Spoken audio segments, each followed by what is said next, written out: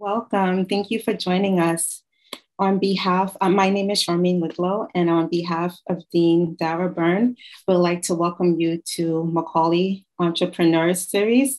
And today we're going to be introducing Katherine Serrano Sosa, who is joining us today, along with Labiba Nazrul. And today, I think we're going to have such a great talk and with these women in architecture. What I'll do right now is just give you a little background and introduce Labiba, who's moderating the discussion today. So Labiba Nazrul is a senior at the Macaulay Honors College at City College, pursuing her Bachelor of Architecture Degree with a minor in psychology. She has a variety of experience in multiple facets of architecture, ranging from traditional design to project management to general design and construction. Labiba is interested in how spaces of different scales are designed and how its inhabitants use them. So I would like to welcome Labiba. Hi. Thank you so much for joining us. And I will actually let you take over. And I'll see you soon. Thank you for the introduction. So, hi, I'm Labiba. Nice to meet everyone. And it's my pleasure to introduce Katherine Serrano Sosa, who's a New York State licensed architect who's native to El Salvador. She came to the US at 7, and although she has her roots in New York, she still maintains a strong connection to her Salvadorian roots. Katherine graduated from the Spitzer School of Architecture at CCNY and Macaulay in 2016 and became licensed in 2019. She's worked in various types of scales and projects across the city for the past 8 years, and in 2021 decided to create Rooted Architecture Studio, which we'll learn about today. So Katherine Serrano Sosa. Thank you, Labiba. That was an amazing introduction. Hello, everyone. So yes, I'm Katherine Serrano Sosa. I'm looking forward to this webinar and answering your questions along the way. Yeah, so I think it'd get started. Yeah, I think it'd be nice if we maybe go in order of from school to where you wanted to go to, and then work and where you are now. So just an introductory question. Did you ever imagine yourself becoming the owner of your own firm when you were an architecture student? No, I did not. If you had asked me even say 2019, pre-pandemic, if I wanted to own my own firm, I would have laughed. In a scared anxiety way. I thought it was too overwhelming or just like it wasn't my path. But the pandemic changed my perspective on life, what I wanted to do. And it did some soul searching, and then within that, I got the idea that starting my own firm would then geared me to what I wanted to do in life and create a path towards that. Yeah, definitely agree. I feel like in architecture school, a lot of us joke around saying that I could definitely see myself being like the CEO of my own firm and stuff, but it is very hard to actually go through with it. So many kudos to you for doing it. Thank you. And how's your experience in school with professors and studio work in general kind of applied to the work you do now, if it does? Okay. Yeah. So let's start off with professors. So my first professor, I won't name his name, but was slightly traumatic and scary. I came from a very, I wouldn't say a book nerd. I was more of the science, math, more practical, I loved art. I was creative, but not in the architecture sense creative where you think spatially and out of box. So he pushed my boundaries more than I was comfortable with. And maybe it's just a way of teaching. Jumping to semester 2, I had an amazing teacher who pushed me out of my boundaries in a more suitable way to me. And then from there, I was just, okay, yeah, this is definitely my thing. I don't know if she still teaches it with Professor Wines. Yeah, she does. Yes. So she is amazing, and along through the years, I took what kids or students would call the harder teachers, which were tended to be the females, just because I wanted to be pushed. Once I got a little more assertive and confident in what I did, and they pushed me even further. And with them, I was able to really go into topics that I cared about. Actually, through Macaulay, we had to take science in New York City, and we were learning about sustainability and LEED and all of that. Within that, then I became obsessed with that topic in architecture, and I started doing a lot of green roofs, incorporating plants, and how they affect the body and our mental health. And I do not apply that directly to my work right now, because I have smaller projects, or even my larger projects are not ground up. But I do try to take the concept of how to create a space more natural, have more light, more of passive design, biophilia, in that sense, bringing in nature. And also, a lot of topics that I learned through this different projects that we did really helped me see what I liked and did not like, which helped me choose where I worked through my years. Yeah, no, definitely agree. Also with the fact that the Macaulay classes, I feel like as an architecture student, you get so like wrapped in like structures, construction technology, and studio and all that. But Macaulay was like a nice reminder that there are also outside stuff that could influence work and all of that. Yeah. And all those 4 classes that we had to take, the arts in New York City was amazing, science, they all really, I guess, informed the way I designed a different way, which made us, I think it made us unique within our classes.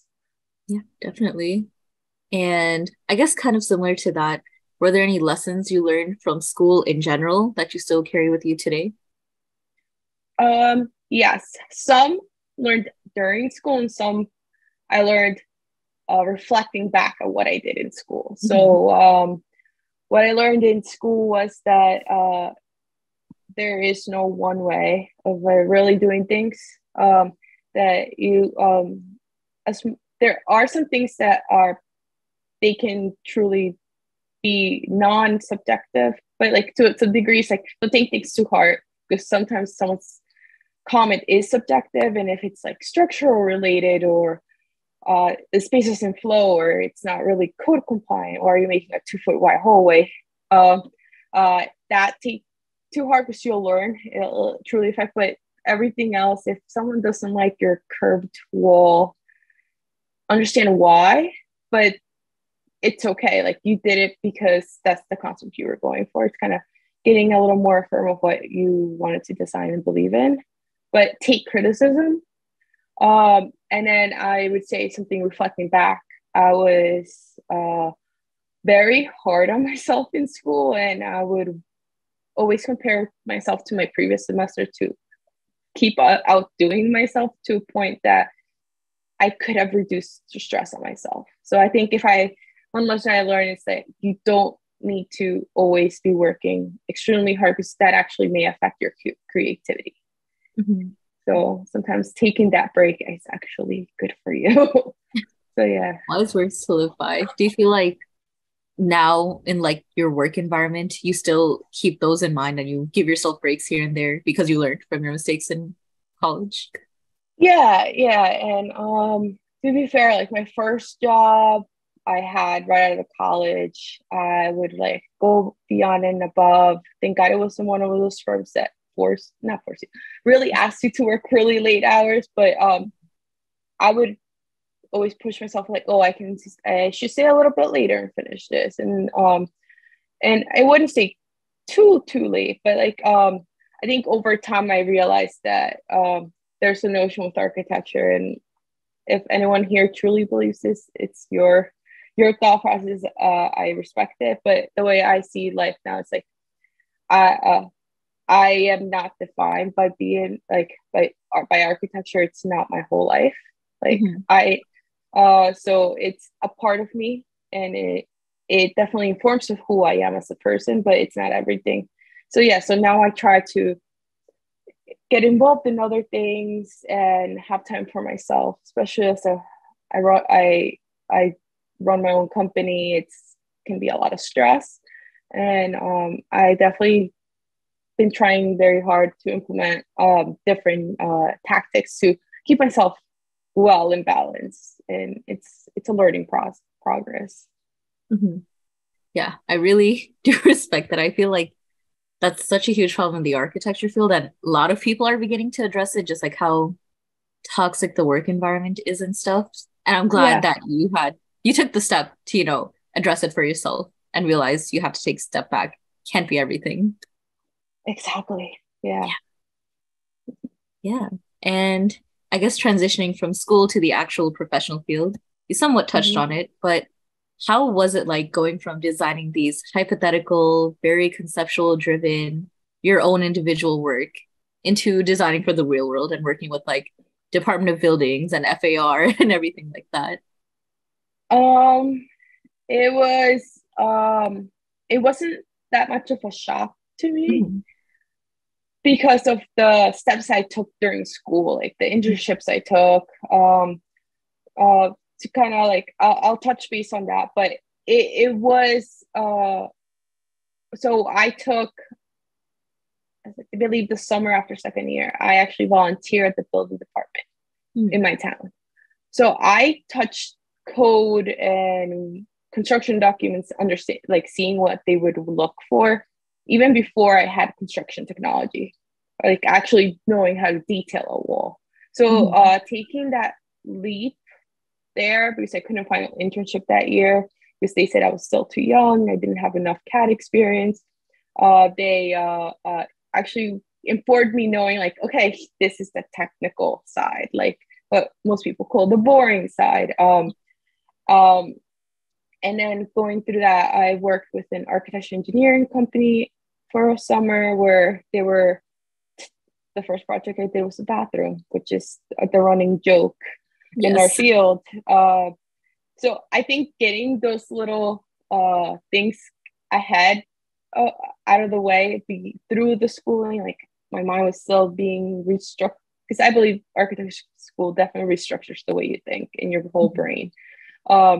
As I was becoming more creative and thinking conceptually, I had this like groundingness. It's like, oh, I know it's going to be this.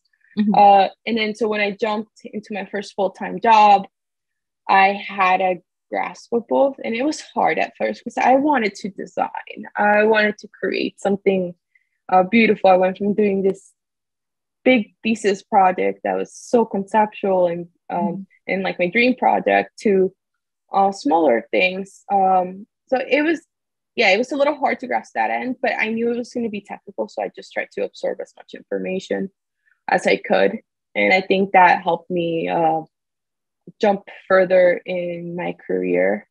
At the beginning, like it accelerated certain things.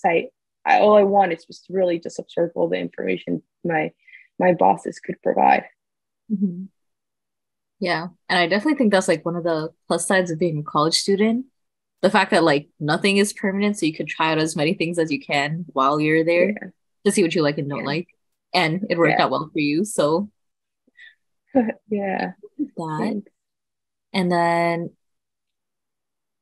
you kind of touched on this, but any moments of disillusionment when you saw how projects operated in real time, now that you're seeing it like in a realistic scale? Yes. Yes. And it goes two ways. One disillusionment is that in school we are more or less our own client, or we have a theoretical client, and then we have our professor who kind of becomes this like client as person who co-works with us with the design.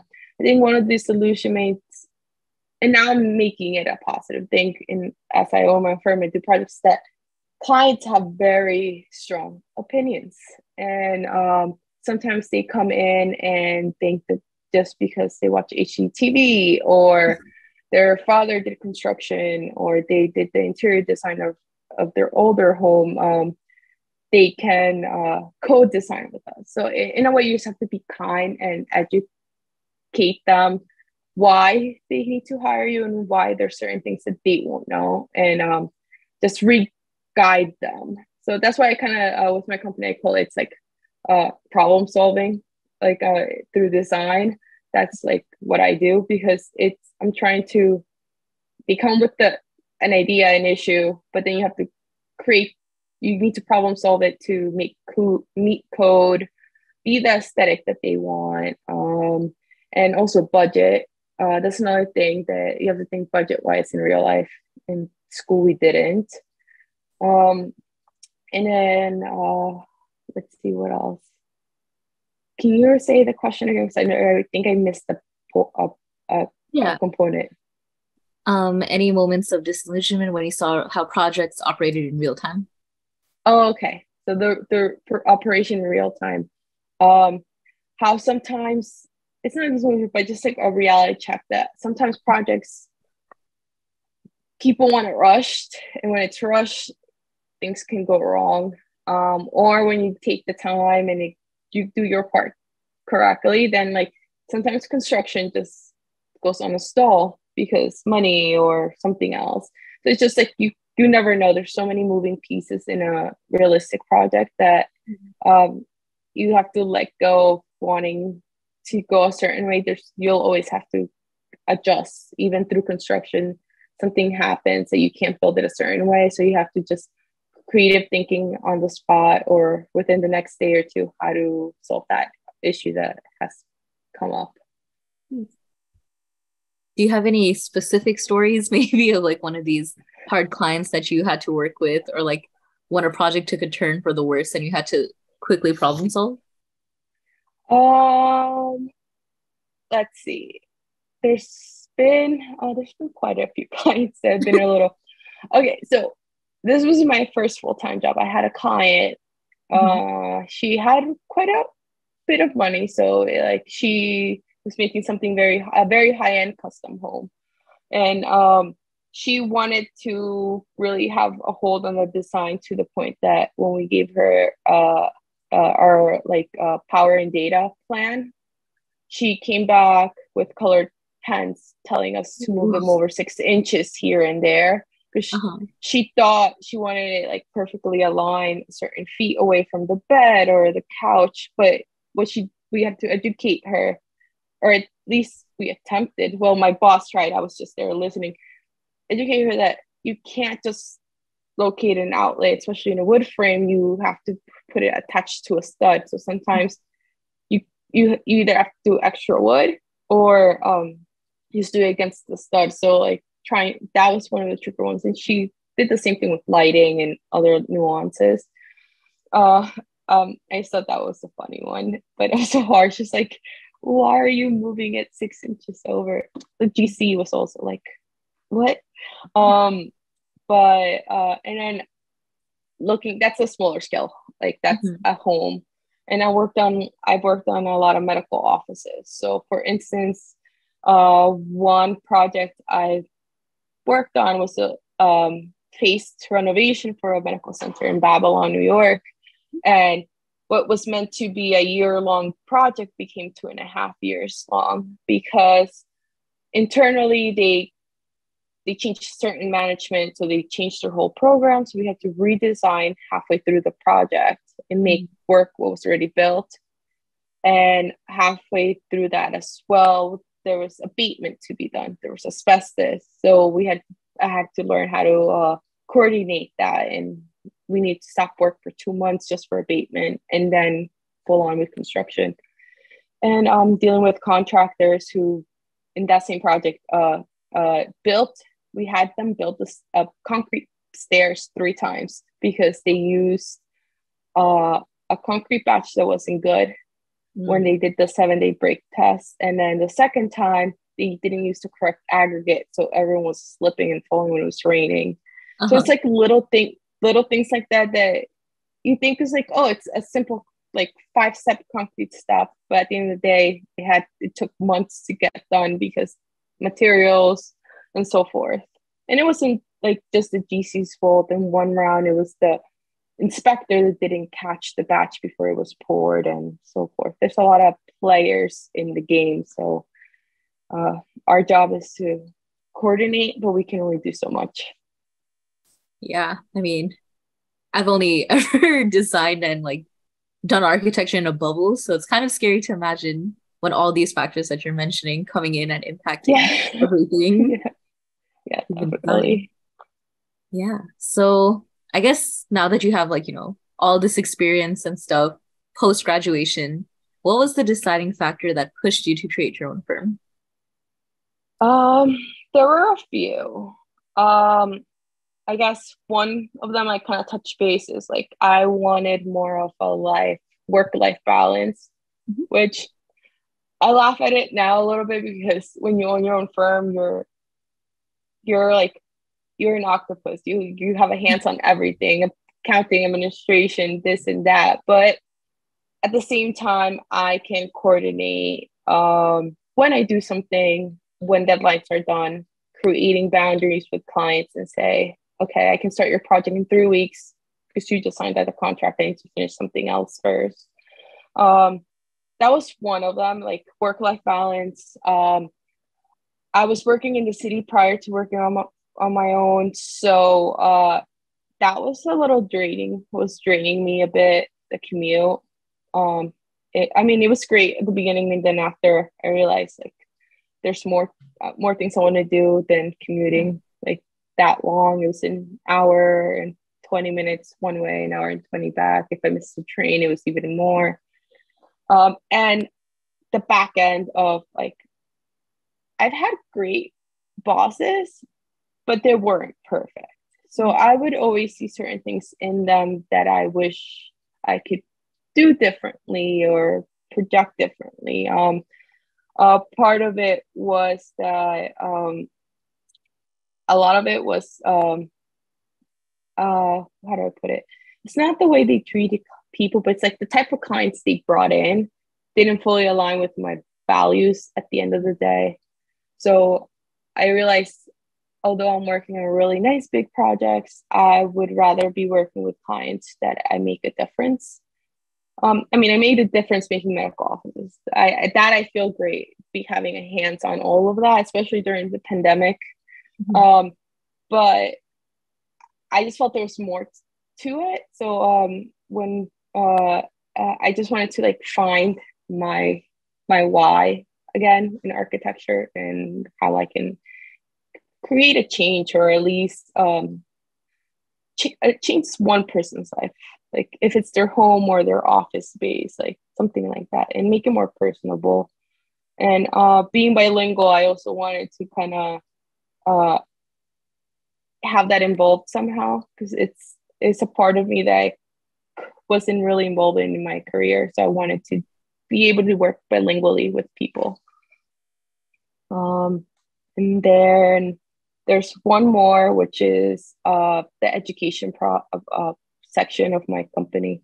I felt like if I did it on my own, I was able to do more than just design. Like I can inform people about why we do the things we do and who we are. And it started at something. I created my little mission, my purpose, my values. As was creating my company, like business plan, and it felt like me.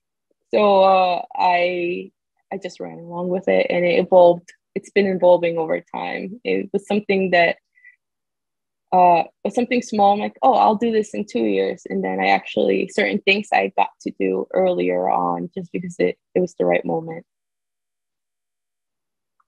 Yeah, kind of answered the next question too, which is what does rooted architecture stand for and what is its mission? So I guess you mentioned that it evolved from like where it began to where it is now. So how would you describe that journey? Like what caused the changes? I've always promoted it. So like my 30-second elevator pitch is that I'm a Latina-owned bilingual architectural and design firm. that is trying to create roots and expand connections. So that was like, it's not just a design, it's like, how can this design create connections, whether within your home, your family, or who's ever using your space.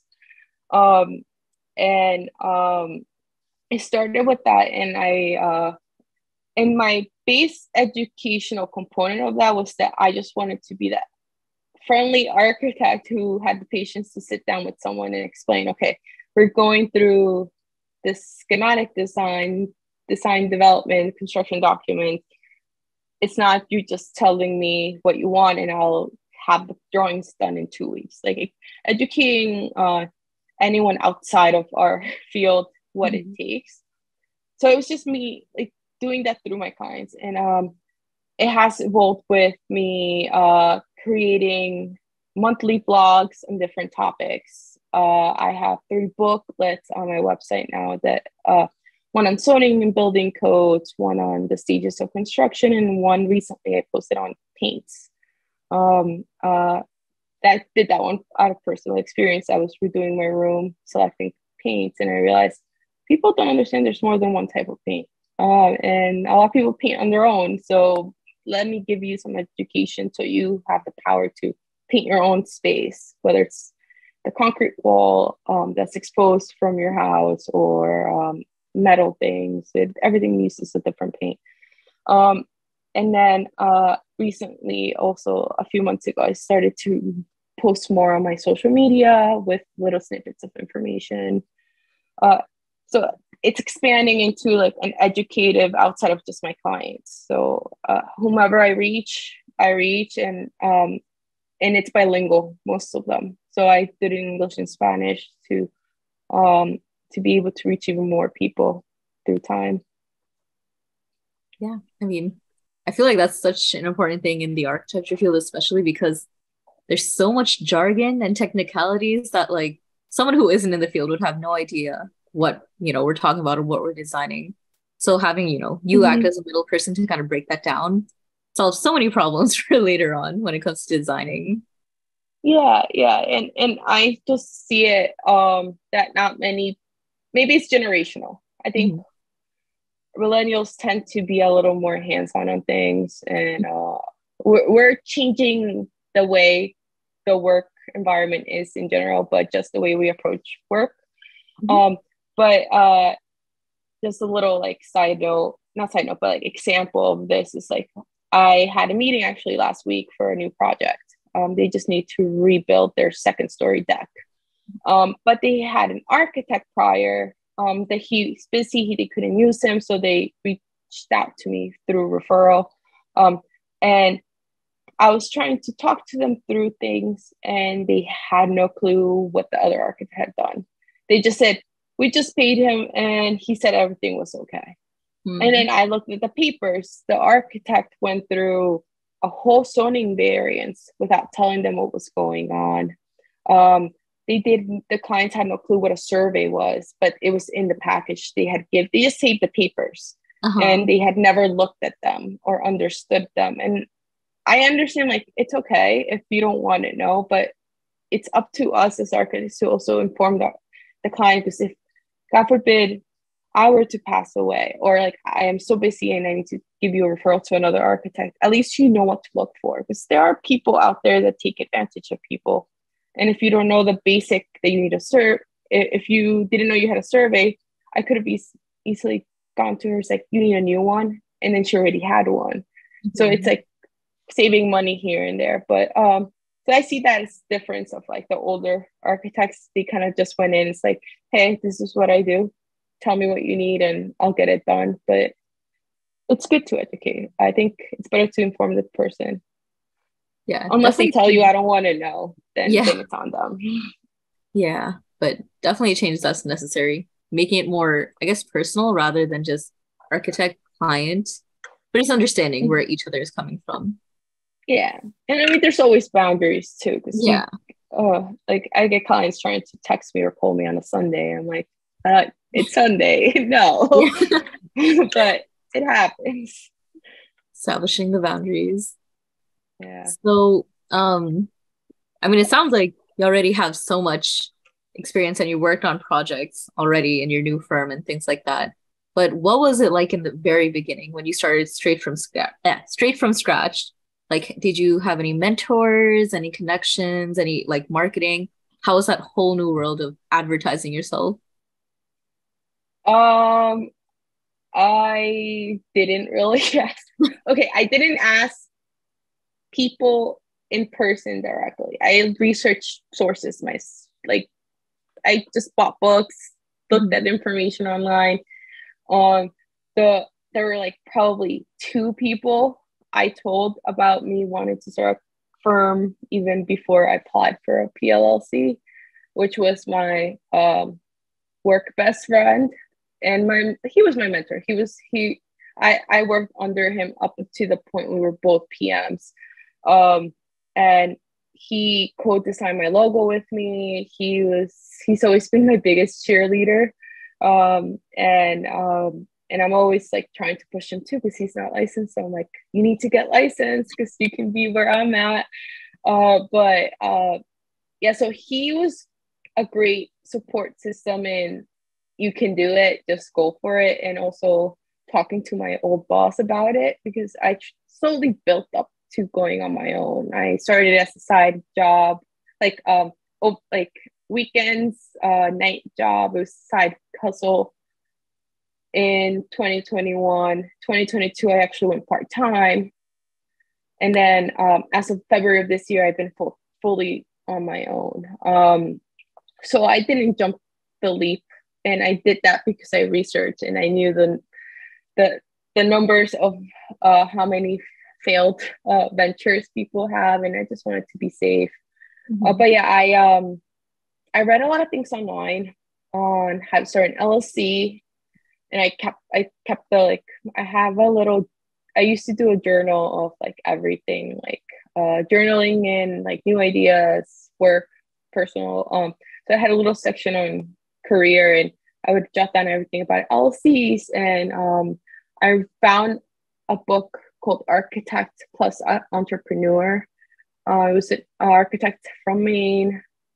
Vermont, I think. Vermont or Maine, one of the two. They started his own firm and wrote 2 books about it. So then I read them. It gave me confidence of like, I can do this. Like, he goes more in depth about doing a million and one things, but I took out what I reflected on that I wanted to do. And then I read AIA Small Business Firm book for like running a business. And it's just little things here and there. And it was all trial and error. Like I got my own EIN number from the IRS, and then I realized there was no way I could file taxes myself or everything else. So then I got an accountant, and they helped me. They set up my QuickBooks. I did hire someone to do my PLLC filing, because New York has an elaborate path for architects or any other professional. You can't just apply for an LLC. It needs to go to the Department of Education, to the Department of Corporations, and then back to the education. So I hired someone for that, but I kind of took the lead on other things. And marketing, I started before I had the LLC formalized. I started promoting myself to doing like little projects on the side on like Facebook, like local Facebook groups. I'm like, oh, I'm licensed. And I've always been really upfront and honest on things. And I said, like, I have a full-time job, but I'm licensed. I can do small projects. Reach out if you want. And through that, I got a couple, through that, I met a group for small businesses. So I joined it. I met a contractor who's a female, and I got a couple projects through her. I still have some projects with her. And then I reached out to people I knew. Like, I had worked for a landscape architect, so I reached out to her. It's like, hey, do you have any projects that you don't want to take? Or, she actually got me one. That was a Hispanic family. So it was my first big project. Was like, I had to translate into Spanish, which was a learning curve in itself. From once the company was like formalized and I went live on Instagram and everything else, that's when I tried to just market on groups every now and then. But I got lucky that most of my work has been word of mouth. Because I was doing it part-time for like a year and a half. I only took so many projects at once. So I only started to post on groups when I knew a project was going to end. Now that I knew I was going to go fully on my own, I started doing Google ads and I tried Yelp for like a month, but it didn't really do much. But yeah, to this day, it's all either referrals or social media, like just Facebook or Instagram posts or other networking groups I'm part of. Like I'm part of quite I want to say like 5 or 6 of them. Some I'm more involved than others, but learning to network and create connections. You never know. Some people, there's a lawyer I met. She's super sweet. She's a lawyer, but like she works for contractors and clients who are in need of architects. So every now and then she reaches out, like, "Hey, I think you can do this project." So and the same if like I meet them and like I know a friend who needs a lawyer, I can refer her. It's all about helping each other out, which I think it's a little different than school because we were, in a weird way, we were put not against each other, but like whose project's better. Yeah. Unless you're in groups, then it's like which group is better.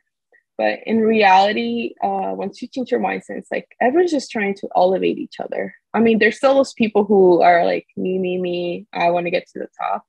Mm-hmm. But it's all the way you improve and grow is through a community.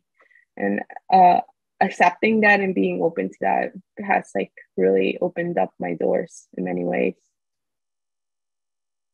Yeah, glad to hear it, because I mean, it's not a small feat, you know, to start from nothing and make your own brand and everything. And now here you are, and you're still expanding your network to make the business grow. So congratulations for that. Thank you. And yeah, like I did my own website. I did my own everything. And it was, the first trial was like, Like I actually, in April, I launched my website again. I actually finally hired a website designer and they manage it now for me. One less task for me to do. But sometimes you have to do it yourself to learn. I think you can't just also blindly give something to someone because then it's not authentically you. Like you have to kind of play with it yourself and then it's like, okay, this is the bare bones. Can you just put it together to look like what I'm trying to express, but nicer? And that's how it is. Yeah, I mean, you just gained like 10 new skills from becoming your own business. Yeah, definitely. And I guess after, you know, everything's been established and stuff, can you name maybe one project or experience you had with a client, or maybe just a project in general that made you think that all this hard work that you did was worth it, or like you opening your firm was definitely the right choice to do?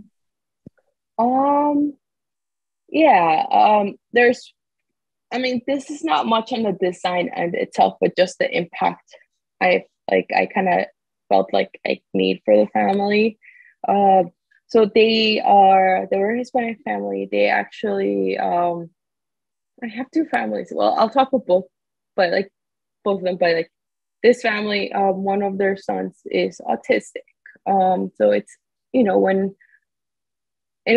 I have cousins who are autistic, so I know how to work with them, and knowing that like they're just like us humans, just sometimes you can't always communicate in the same way as everyone else, and having the patience and just like knowing that they had to coordinate with that, but also they had only a certain budget. They had their twin daughters who wanted to get their own rooms, and the son to keep his own room, and they wanted their own space. And we did completely interior renovation in their home, where the first floor became this beautiful open space for them, and then they had great bedrooms upstairs.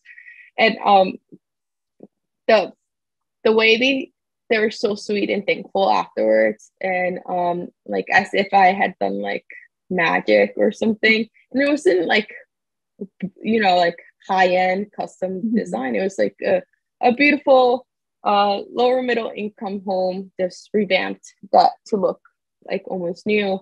And it just changed their whole dynamic of living and just the way their kids also felt in the space. So that just made me feel so good that I was not only make them feel comfortable, that I could be there talking to them and have their kids around. But at the end of the day, they love their home more than ever.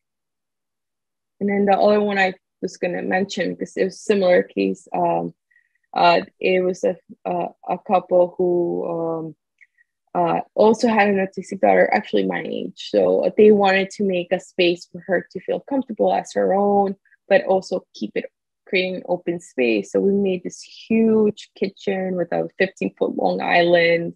We had a little den area for the daughter to be able to watch TV, do her things, and feel like they can still see her, but it was still felt like homey, her own space. So they were on the verge of retirement. So to them afterwards, they're like, oh, I feel like I just bought my retirement home, but it's just the home I've lived in the past 20 years.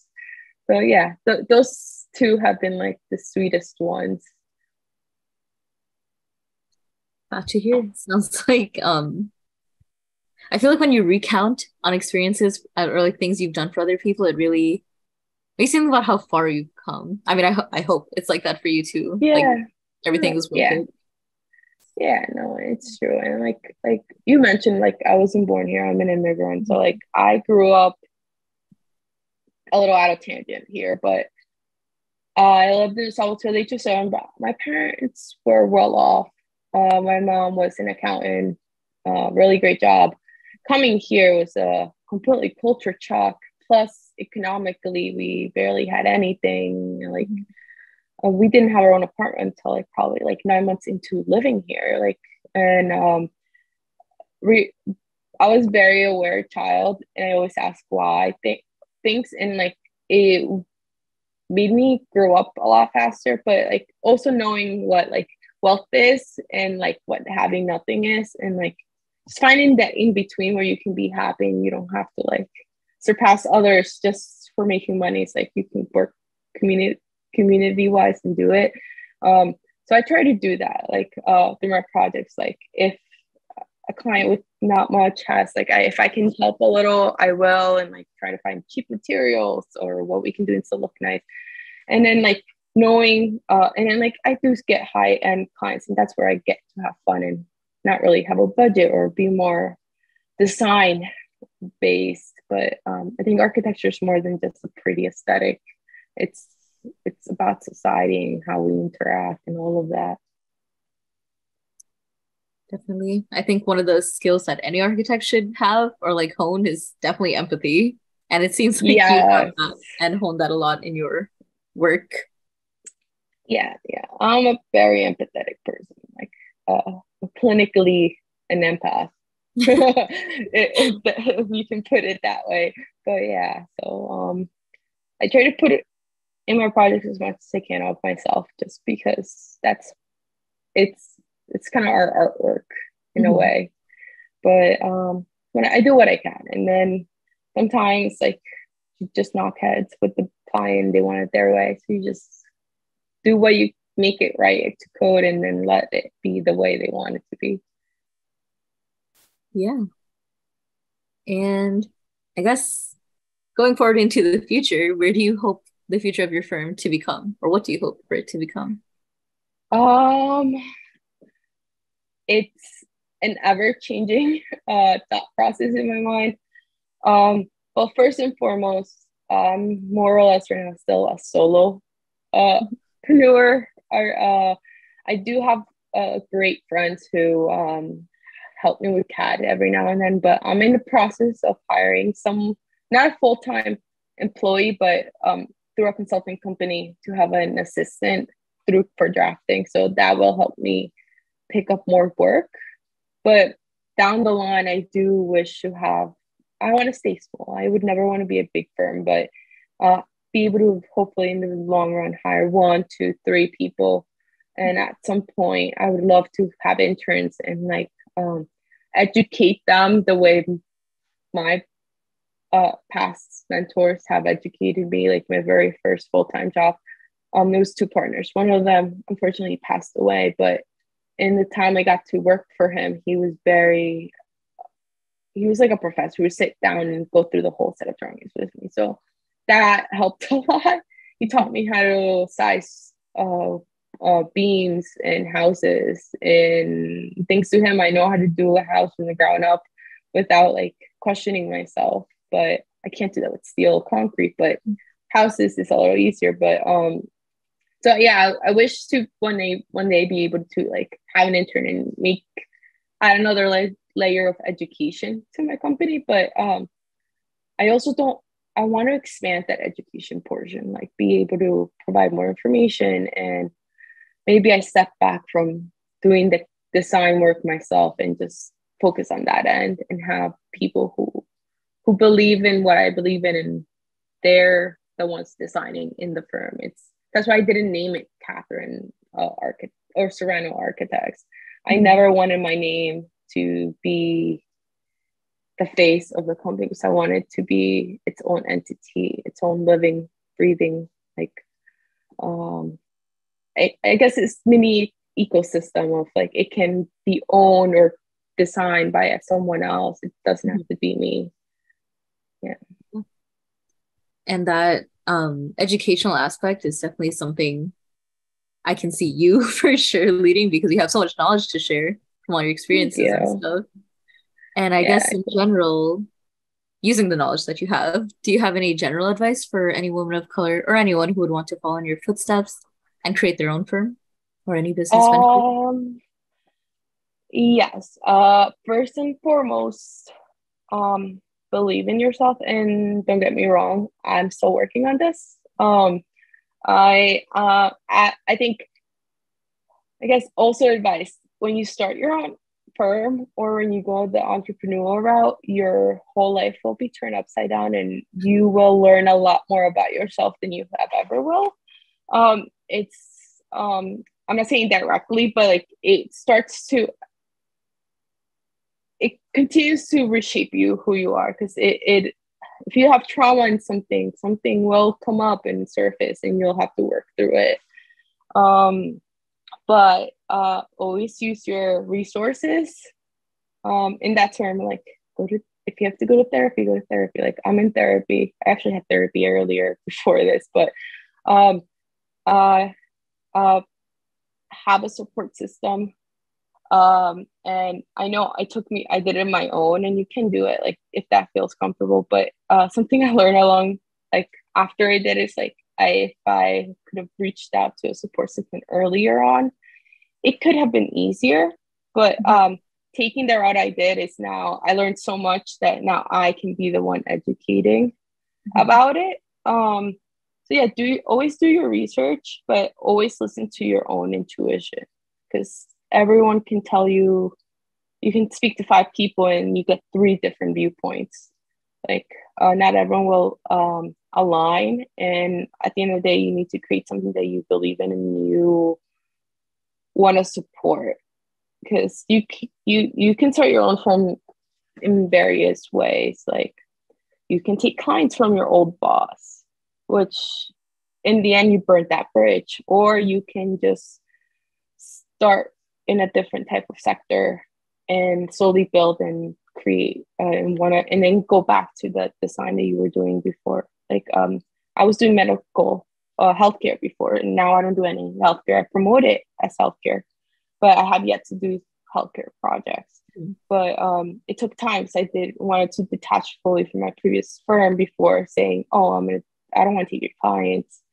If I'm doing healthcare, I'd rather do the small mom and pop offices rather than working for the larger firms, companies we worked for. Like we were the in-house architect for some pretty big medical places in New York City, and just didn't want to work with that. A lot of nuances. I'm going on a tangent there, but yes, believe in yourself, intuition, support system, and work hard, but also take care of yourself, because you will burn out really quickly if you don't take care of yourself. And I'm still working on that. If I can't focus, I need a break, and it's okay. Or it's okay if you don't work on weekends. Like, it's okay to tell them you're going to need 2-3 more days to get something done, because you need to charge your own battery and mental health and spend time with family and friends. Yeah. Solid advice. And now, not to spin it back at you, but what advice would you give yourself as a college student? Would you give your college self? Yes. Oh, my college self. I think I mentioned it a little bit earlier. Like, you don't have to work super hard 24/7. But I would have said, in the theme of support system, I was so focused on getting work done. I did not get involved too much with different groups, or like, I was part of AIAS, but I went to 1 or 2 events here and there. I didn't use it as a resource, which is, looking back, if I had gone to more events, I would have like maybe learned a couple things ahead of time. And like, so also with Macaulay, I went to some events, but not all. And because sometimes I wanted to go, but I'm like, oh, I need to get studio work done. Mm-hmm. And at the end of the day, I'm like, I could have gone for an hour or 2 and then come back and done studio work. But yeah, I think it's just also maturity. I think I had a lot of things going on in my head, some baggage that needed to grow out of, or go through, that now that I'm more mature and think about it, I'm like, oh, you could have adjusted. But I also believe to not regret your past. It's led you to who you are now. So sometimes you need to go through adversity to learn a lesson or grow even further. Yeah. But yeah. Good advice. I mean, I guess I am technically in the same shoes as you were when you were graduating and stuff. So I could definitely apply some of that to myself now. Repeating it back to myself. Yeah. Thank you for the advice and for telling us about your journey. Thank you. Yeah, now if there's any questions from the audience or anything.